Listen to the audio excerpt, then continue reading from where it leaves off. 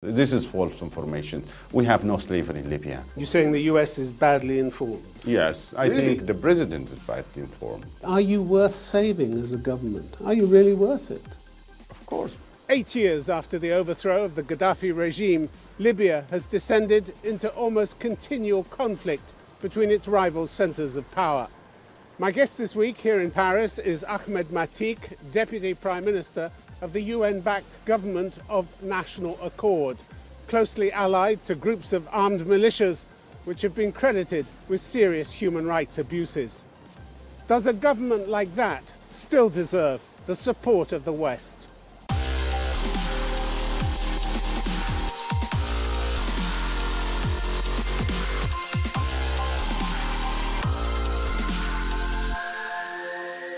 Ahmed Maiteeq, welcome to Conflict Zone. Hello. Hi. Last April, Donald Trump showered compliments on your main rival in Libya, Khalifa Haftar, which clearly shocked you, and yet you claimed to come back with a message that the US was still behind you. What's the evidence for that? Well, we believe that we've been a US allied for quite a long time. We were fighting side by side to fight Daesh and ISIS in Libya. Times changed. The Kurds thought that as well. Well, time changed because we cannot apply what's happening in Syria and Libya. No, I'm talking about how alliances come and go. Yes. I mean, Mr. Trump said that he appreciated Mr. Haftar's significant role in fighting terrorism. They had a shared vision for Libya's transition to a stable democracy. High praise from the leader of the Western world for your main enemy, isn't it? If that's standing by you, it's a pretty lukewarm way of standing by you, isn't it? He didn't say those things about you. No, we still believe that the administration of the United States, the administration of the White House, believe that some wrong mistakes, some wrong messages have been around about Haftar and his fighting terrorism. I think the foreign You're saying ministers... the US is badly informed? Yes, I Really? think the president is badly informed. And I believe that the message passed yesterday from the foreign ministers with Libyan foreign ministers and the Libyan internal ministers that they want to see Libya stable and the problem in Libya settled through a political process. Yeah, but they don't necessarily want you to win anymore, do they? The issue is not winning a war. We are fighting for Well, you won't talk to Haftar, will you? You've ruled out talking to him. No, it's not the relations between the GNA government and Haftar. The Government of National Accord. Yes, our government. We believe that the Libyan people should win for bringing Libya to stability, to have a democratic countries, to have a country which rules by law and not getting back to a military rulers for the country. But you said in June that you flatly rejected the idea of talking to Haftar. Haftar can't be trusted, you said. Talking with Haftar is out of the question. We need a partner. That's what you said. When you go to a peace process, you need a partners. And Washington wants you to talk, so you're not on the same page there. Well, Washington... They want you to talk. No, Washington They've said that. Washington did not say that they want us to talk with Haftar. Washington said that the political process should be peacefully, not through a military, attacking Tripoli is not the solution. They did say that. A State Department official said in April the US is consulting with a broad range of Libyan leaders as well as our international partners to press for stabilization and bring Prime Minister al-Sarraj and General Haftar back to the negotiating table. So they want you to talk. You think they stay in the same position after eight months of fighting around Tripoli? After all the attack on hospitals and schools? After all the life that we lost from both sides on that? I think the US message is completely different today. I think they want to look at who are causing this war in Libya and who's causing this proxy war in Libya. You hope it's different, but you have no evidence that it's different. In June, we had the acting US Defense Secretary, Patrick Shanahan, also saying, what we've said before and what I do support is Field Marshal Haftar's support in terms of his role in counterterrorism. But where we need his support is in building democratic stability in the region. So they're still talking about multiplayers talking to each other. Yes, but the same issue. Haftar send a clear message to everybody that he don't want a democracy in Libya. He want to rule Libyans for quite sometimes until he see that Libya is stable to go for democracy. I think this is a conflict within what you exactly say from the foreign ministers or the defense minister. You've been pushing the message for a long time, the GNA has been pushing the message for a long time, that you can win and that you will finally beat him back outside of Tripoli, and he knows the game is over. He doesn't seem to know that the game is over. Why have you misled people like this?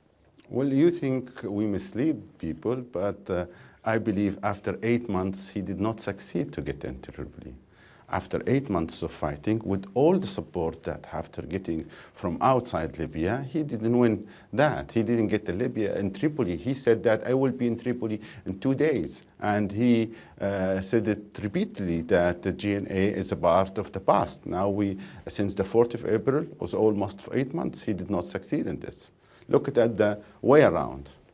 Mr. Maiteeq, what's driving this conflict isn't just the failure to hold talk, it's the fact that the war economy developed over many years has made Libya's militia groups absurdly rich, and they refuse to give this up, don't they? And that includes militias that are allied to your government as well.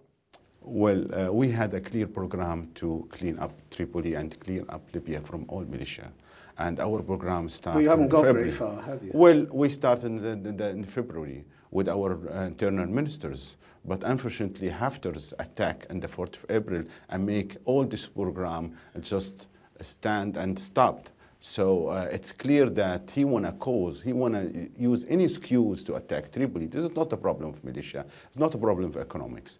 When the GNA government came to power, the production of oil was just 120 barrels a day. Today we are talking about 1,200,000 barrels a day. When we came to power in Libya, the Libyan currency had a lot of problems. Let's talk about these militia groups, because in October the World Bank said there was now an open war in your country for power and wealth capture. And report after report has suggested that only the militia groups hold sway in your country, that the Prime Minister has little, if any, real power over the whole country, or indeed the forces which are ostensibly under his control. Power rests mostly in the hands of the militia cartel. This is the view of the Small Arms Survey. Well, on one side, the whole world stand by the GNA politically in public announcement.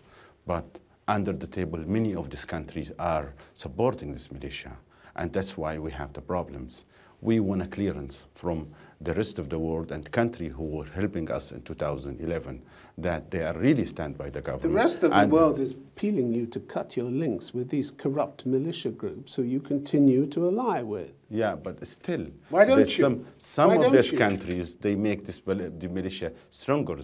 And this is exactly what we're looking for, that in Berlin process, they stop helping different identity than the government of Libya. Who's helping these Many groups? countries. Which European countries, our neighbor countries, and some Arab countries. So you're blaming it on the Europeans that you have close ties with murdering militia groups who extort, who fire off their weapons against civilian areas. It's all Europe's fault, is it? And that they are deeply involved in the corruption of your administration? Well, they don't trust the government. They believe that some of the militia are stronger than the government, and they made them... But they've proved that, haven't they? Well, they don't prove it when they have to attack Tripoli. Everybody was allying with the government to defend the capital from military rulers who want to rule the country. Take the Bakara battalion. It was ordered by the GNA to disband after its leader repeatedly involved in fighting at Tripoli airport. He took no notice. The Special Deterrence Force. This is a group that detained 2 journalists for questioning and arrested others without warrant. One of its commanders said, "We can't act as if the government were in a position to give us orders." In other words, they take no notice of you. So that's how much influence you have on these militias. We need time to bring our military together. We need time to make our security better. You shouldn't have got into bed with these deeply corrupt, violent Who said that organizations, we should get you? bad with this militia? This militia was existing before the GNA government even exists.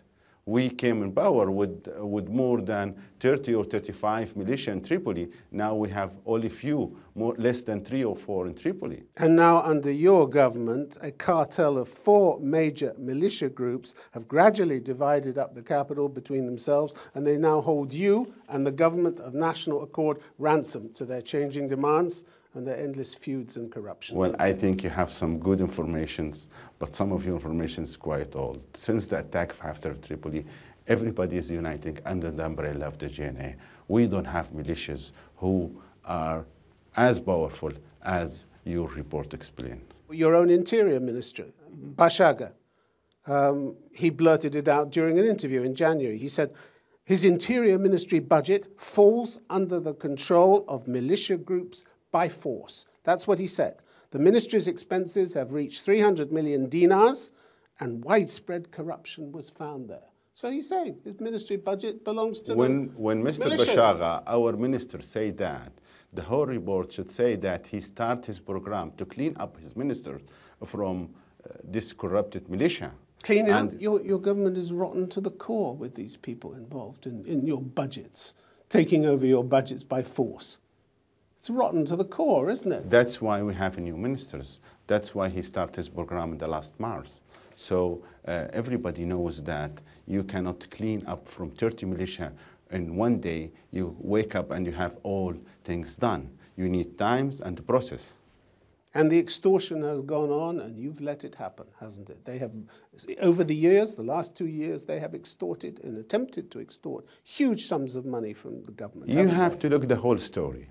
The government of GNA came to power in 2016, was outside Tripoli, came to Tripoli, clean up Tripoli from a lot of militia, start this war against Daesh and ISIS insert after all Haftar says he is after beating Daesh and ISIS. Have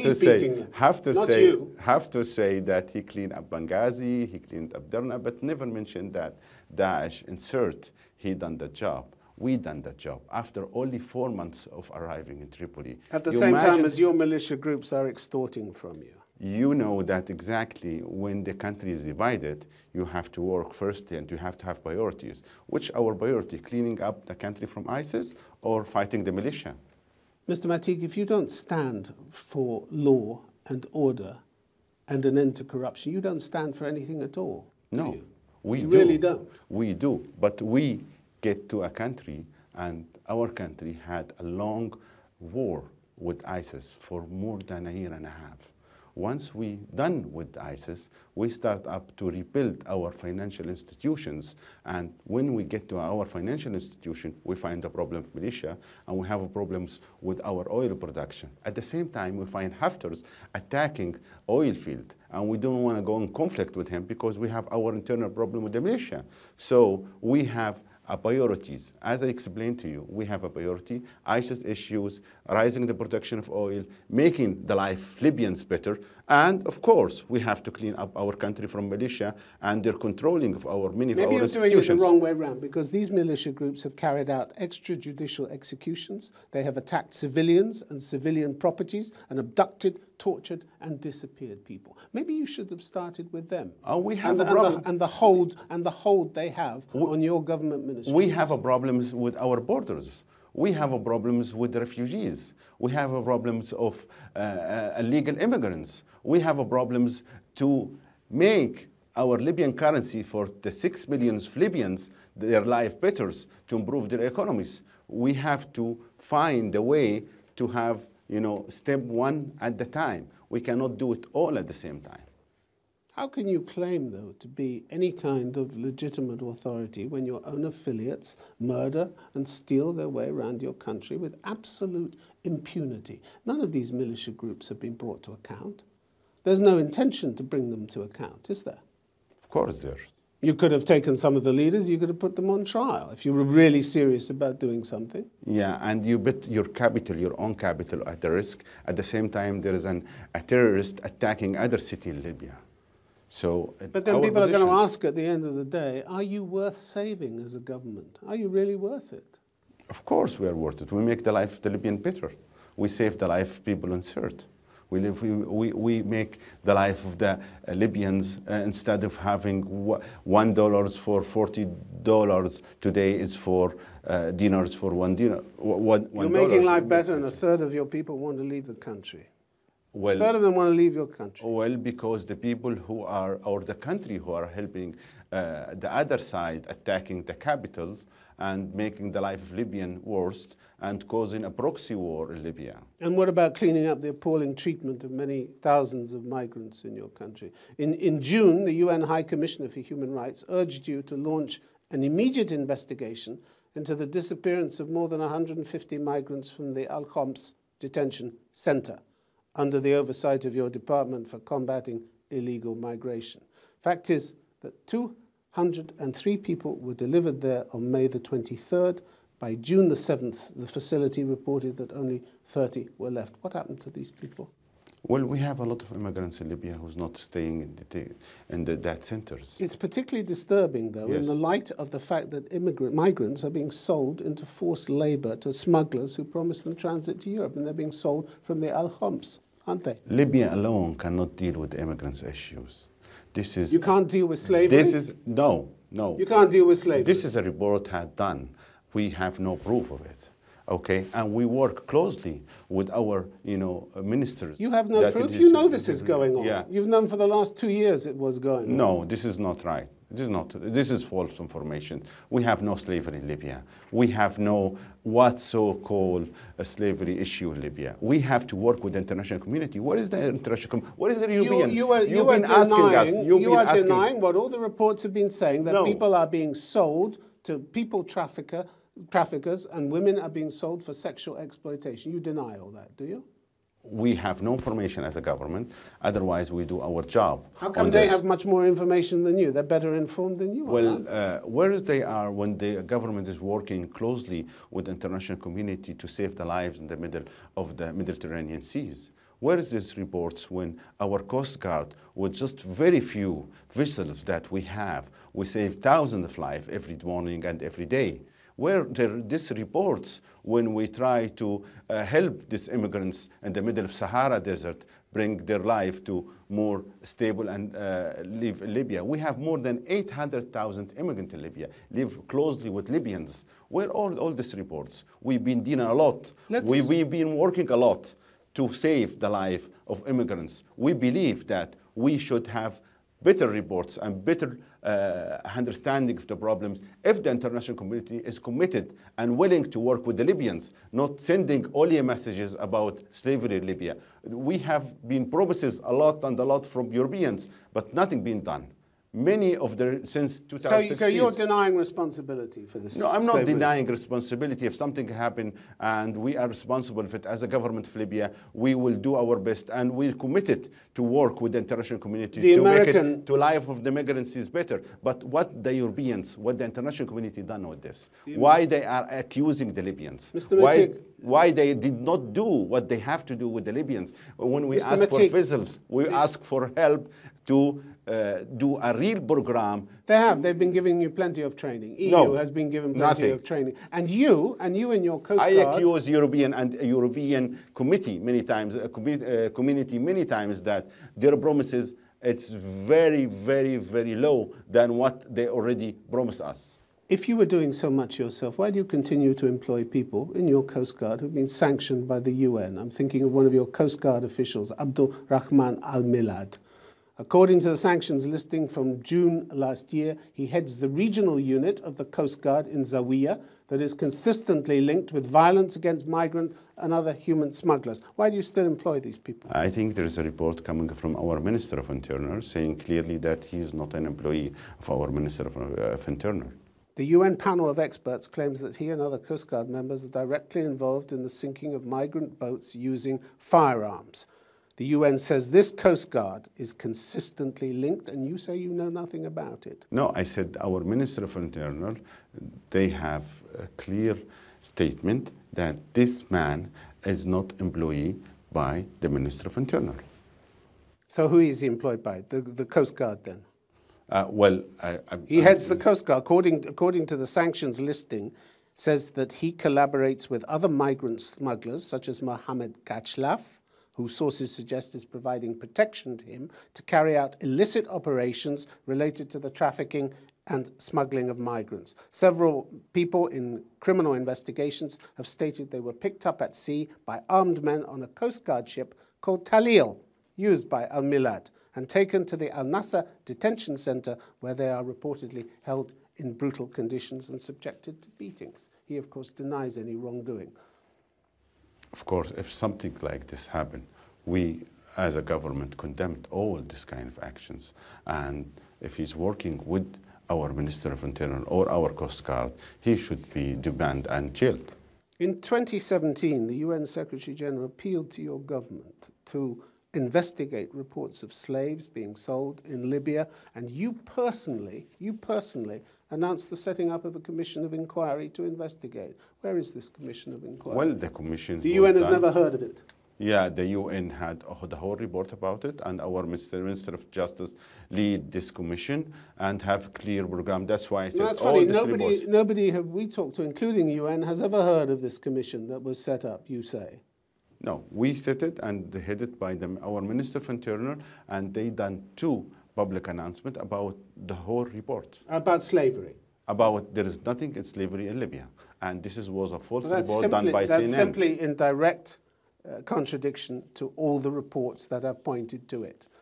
Well, authoritative reports. Well, maybe you got only the first part of the report. You don't follow up with the rest of the report. You can't even tell me where these people in Homs went. When you were contacted by the UN and asked specifically earlier this year, where did these people go to?